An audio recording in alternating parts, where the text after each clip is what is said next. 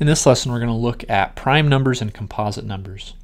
So first of all, a prime number is a number that is larger than 1 and is only divisible by 1 and itself. A composite number is a number that is larger than 1 that is not prime. So all numbers bigger than 1 that don't fall into the prime category we call composite. So to just get an idea of what it means for a number to be prime, let's look at this first example here that asks us to list the first 9 prime numbers.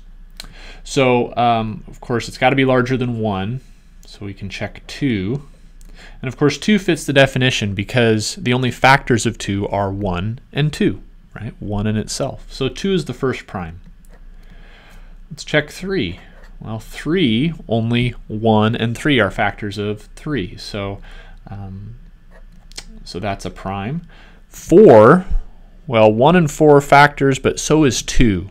So since there's a number besides 1 in itself that divides into 4, it is not prime, and so therefore we call it composite. How about 5? Well, yeah, 5, only 1 and 5 divide into 5 evenly. 6, no, 2 goes into 6 evenly, 3 goes into 6 evenly, so it's definitely composite. 7, right? Only 1 and 7 divide into 7 evenly, so it's a prime. You might start noticing a pattern here. Notice I skipped my even number here, I skipped my even number here. And in fact, we can just know ahead of time that every even number that's bigger than 2 is going to be composite because, by definition, 2 divides into an even number. All right, so 2 is the only prime number in existence. So I'm not even going to think about 8. I'm skipping right up to 9. Is 9 prime? Well, 3 goes into 9 evenly, right? 3 times 3 is 9, so 9 is composite. We, of course, skip 10. How about 11? Well, 11 is prime because only 1 and 11 go into it. 13 is also prime. Only 1 and 13 are factors. 15, however, 5 goes into 15, 3 goes into 15, so it's composite. Jump up to 17. Only 1 and 17 go in, so that's prime. 19 is also prime. 21 is composite, right? Because we know from our multiplication facts that 3 times 7 is 21. All right, so our 9th prime here on our list is 23.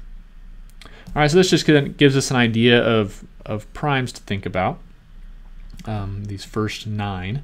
Now, notice in these next 2 examples, I ask us to determine if a couple of larger numbers are prime or composite. So we probably don't want to just continue this list on and wait till we work our way up to numbers about as large as 151 and 91. So here's a 2-step process we can take for figuring out if these numbers are prime or not. So first of all, we're going to find the largest prime number whose square is less than your number. Okay, so the largest prime number whose square is less than 151. Well, let's just grab a few of these. First of all, 7 squared is 49, so we know we need to get bigger because 49 is a lot less than 151. So let's try 11 squared. 11 squared is, of course, 11 times 11, which is 121. You might need to do a little scratch work to get that. So 121 is less than 151, but we want to know if there's another prime that's bigger whose square is less than 151. So let's try 13.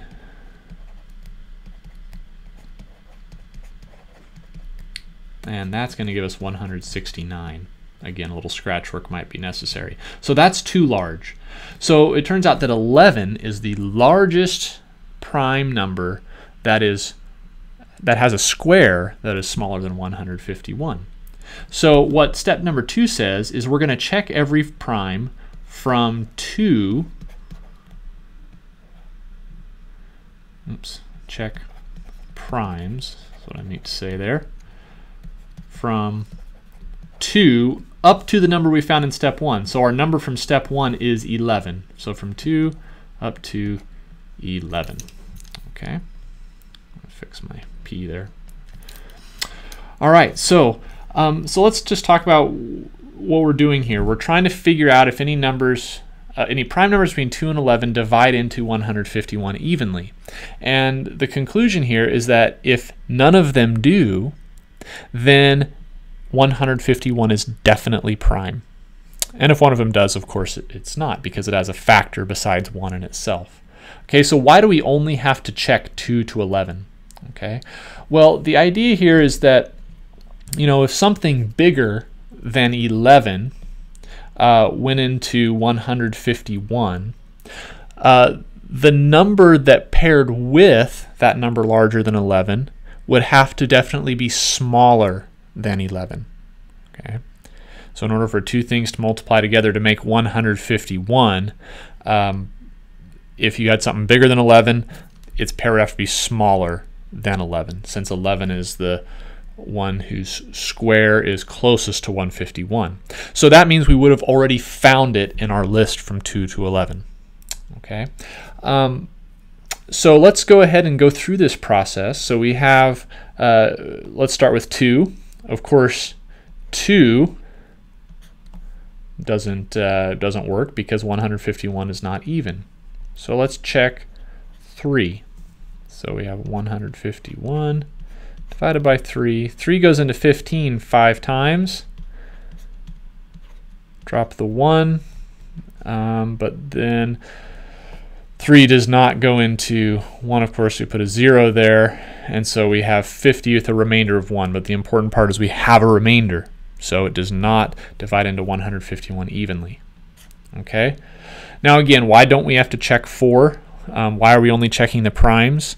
Well, because a composite number has factors that are less than it that are prime numbers. So, you know, if 4 divided into 151, 2 would have also. Okay, so that's why we're only having to check prime numbers, because we would have already found a prime less than a composite that would have also gone into 151. So we skip 4, the next prime is 5. Of course, 5 doesn't go into 151 because 151 does not end in 5 or 0. So cross that off the list. There's no real nice tests for 7, so we're just going to have to try it out. 7 goes into 15 twice. Remainder of 1, drop the 1 down. 7 goes into 11 once, but then we're going to have a remainder of 4. So 7 doesn't work since there's a remainder. So the only other prime is 11. So if 11 fails, then we can conclude that 151 is prime. 11 goes into 15 once. 11 goes into 41 3 times. And we definitely have a remainder. So what we can say is that 151 is prime.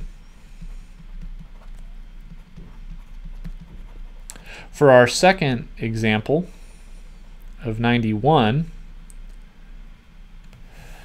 well, we know that 11 squared is 121. That's too big. 7 squared is 49, which is below 91. So all we have to do is check 2, 3, 5, and 7. And if all these fail, 91 is prime. So of course 2 does not go into 91 evenly because this is an odd number. I can actually say that 3 doesn't. I didn't use this trick up here, but remember we have the trick of if you add the digits of the number up and they add up to something that's not divisible by 3, then the number's not divisible by 3. So 9 plus 1 is 10, and since 10 is not divisible by 3, neither is 91. 91 does not end in a 5 or 0, so 5 can't go into it. So the only hope for 91 is if 7 divides into it evenly. So we'll check that out.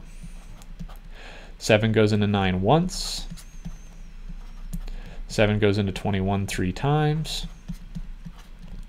And so since there's a remainder of 0, 7 is a factor of 91, so that means that 91 is composite.